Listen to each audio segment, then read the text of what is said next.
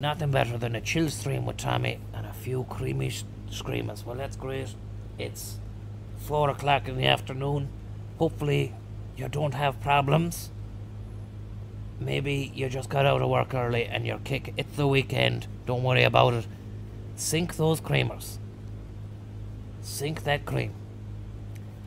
And I'm gonna get on the coffee myself. And I'm looking forward to a few creamy numbers tomorrow. Maybe tonight.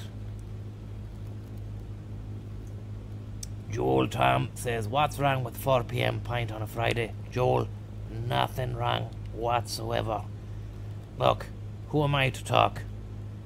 I'd say more than anyone, I've had pints at every hour of the day.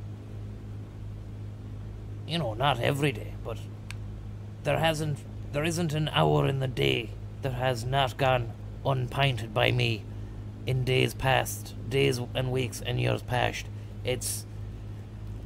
But I'm just saying, you know, there's some people that might be really cracking in hard and might be associating the stream with cream. And that's another thing I'm hoping that isn't a thing where I've become an enabler, you know, due to the non-stop promotion of creamy screamery. I hopefully, you know, please do cream responsibly. Okay? Please cream responsibly. And if it's 4 o'clock, you're out of work, hit the screamers.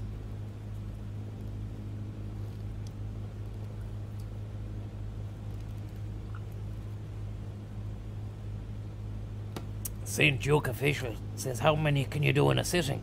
Depends how long the sitting is. Have you all night?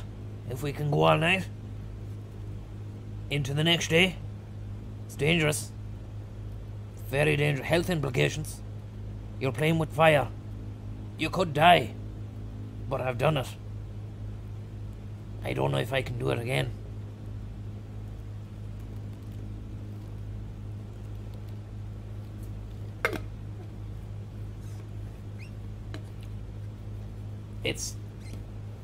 You need to get 3 hours minimum. You need 3 hours kip minimum in between the session and the rollover.